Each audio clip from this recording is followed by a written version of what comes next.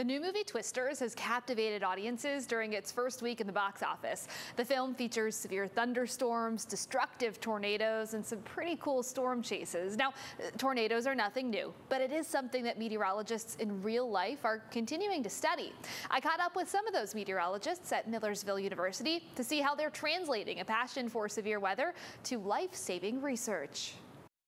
Indescribable. That's the feeling Gabe Keller felt seeing a recent tornado. I don't even know if I could begin to describe it, because at first it's like, oh my gosh, like that's a tornado. The rising senior at Millersville University has been captivated by tornadoes for as long as he can remember.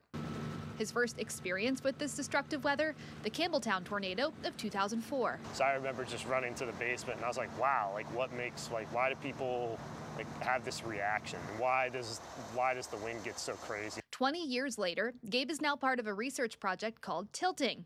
Kyle Elliott is one of his advisors. Tilting, essentially, we're chasing tornadoes in the Great Plains and the Northeast, and we want to see what the cloud or how the cloud base impacts the start of a tornado.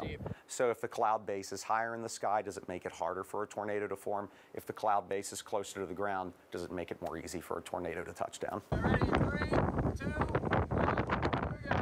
The goal is to try to put a balloon in a pre-storm environment to see, like, you know, what's going on, what is a storm that may form going to be working with here when it does form. And then we would try to keep up with the storm to try to launch them into the inflow of the storm to see, you know, what's being pulled in and see what's going on. That balloon carries a cup with instruments inside to gather information. Students can then take that data back to school to do their research. And while storm chasing to send these balloons often comes with a thrill, Keller says there's still some pretty big differences between his chases and what you might see in the movies. I think one of the most unrealistic expectations is that you can draw from the movie is that you'll see a tornado to begin with. Oh, she's perfect!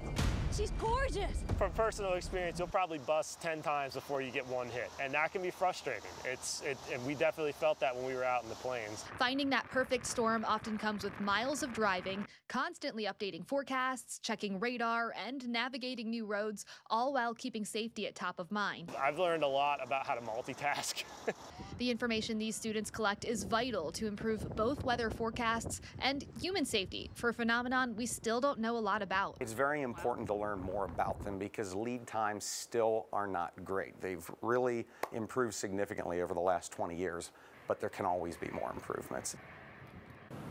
Just the coolest work that they're doing. Now, the Tilting project, they're currently fundraising. They're hoping to get back out to the Great Plains next year. We have more information if you want to maybe support them or learn more about them. That's all up on fox43.com. What an awesome experience, for sure. Now, I haven't seen the movie yet. I've seen some clips, though. I mean, how realistic, you talked a little bit about it there, but how realistic is it what we see on the big screen? You know, I think compared to the first Twisters movie, this one, they went above and beyond. The team from Twisters, the movie, met with meteorologists out west. You can even see some cameos from the Weather Prediction Center and some of the meteorologists there. So they really worked to understand the background.